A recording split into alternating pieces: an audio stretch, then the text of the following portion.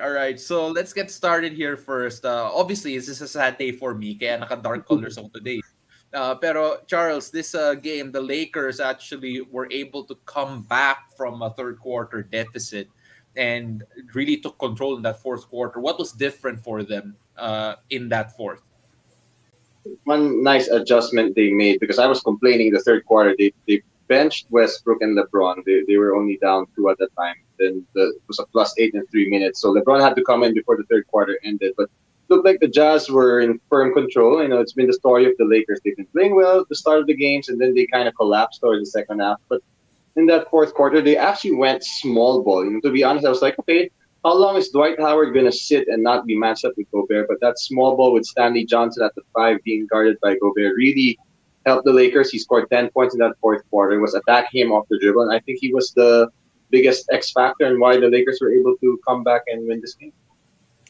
Actually, we do have an interesting stat from Twitter about that fourth quarter. Coach Charles LeBron, sabi mo nga, he played center all throughout that period against the reigning defensive player of the year, Rudy Gobert, and the Lakers would go on to make a 13-0 run. Given this, do you think that small ball is a way to go for LA? Do you agree with Coach Charles, Jello? Well, they really exposed for me. They really exposed Rudy Gobert in that fourth quarter. They always bring him out on ball screens, forcing that switch on Stanley Johnson, taking advantage of that.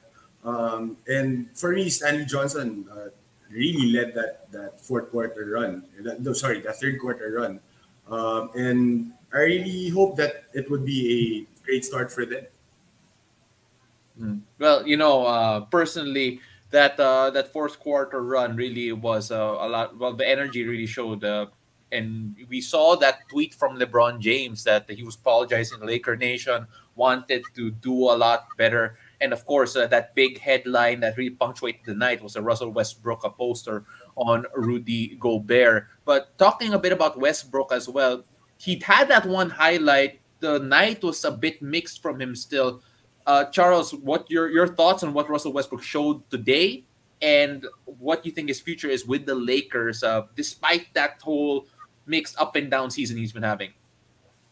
Well, he had that highlight, as you said, against Gobert, which was pretty cool. Maybe one of the top dunks this whole year. He had a nice end one to basically seal the game for them. But you know what? He hasn't looked good at all this season. And, Westbrook, for as hard as he plays, he's a competitor. You can't keep making excuses for him.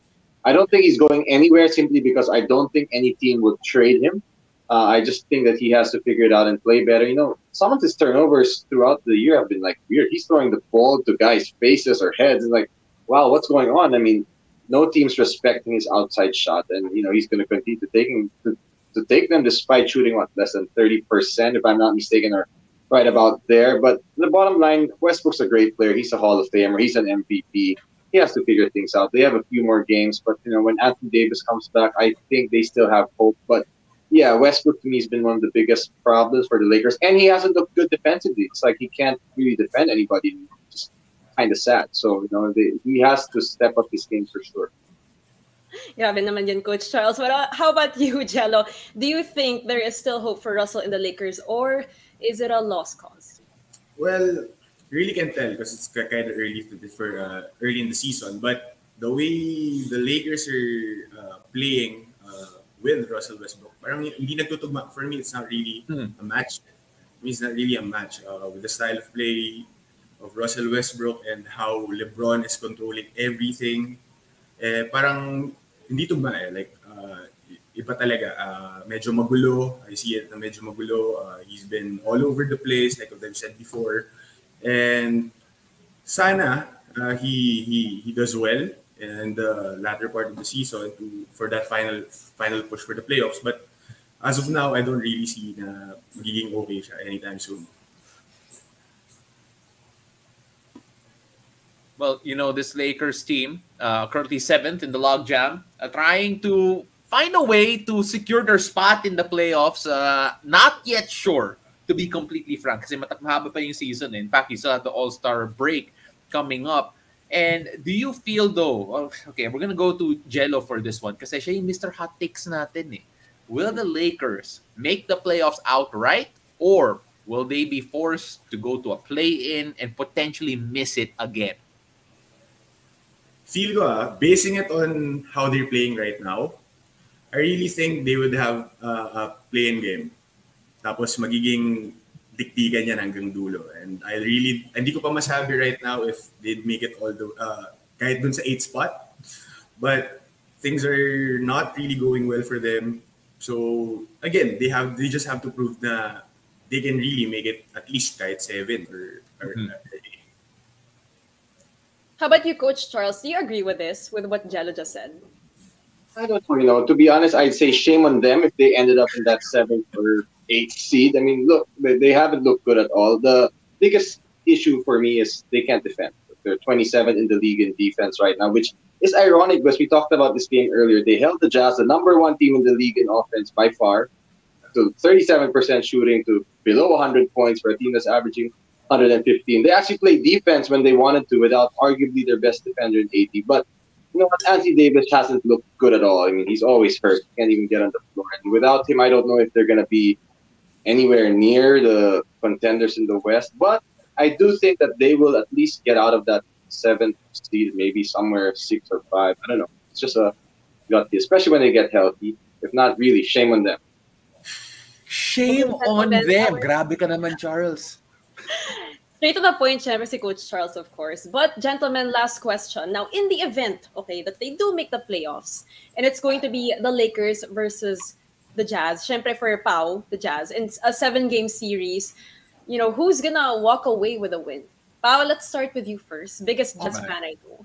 No, I mean, like, of course, Jazz fans gonna pick the Jazz. Honestly, this game in particular that just happened earlier, it felt like a bit of an aberration because the Jazz normally don't shoot that poorly. It'll happen from time to time. It was that type of night, and I think that's one of the reasons why they lost. Apart from that, their defense, they have yet to figure it out. They're experimenting with different things. They played so much small ball, which they normally don't.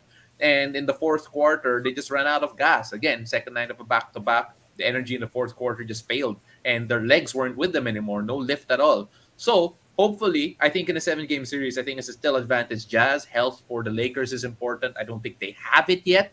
And it'll be hard to say whether or not they'll be right by playoff time. So let's see what happens then. How about you, Charles? Do you agree or do you go against me? It's tough. Right now, the Lakers, the way they're playing, I actually would pick the Jazz. My only concern for the Jazz is we saw it in their series against the Clippers last year, the small ball exposed. I mean, come on. Dudes guarding Gobert, like what, 6'5". It was Horton Tucker a few times, Monk, and they couldn't even get in the ball and make the Lakers spin. Look, it's one game, so maybe, you can kind of hide guys doing that switching thing, but they got to find a way to make teams pay for disrespecting Gobert offensively. But I do think the Lakers don't get their act together. Like right now, even with AD, I think the Jazz will beat them. But I hope not, because I obviously like LeBron. So, man, I hope the Lakers get their act together.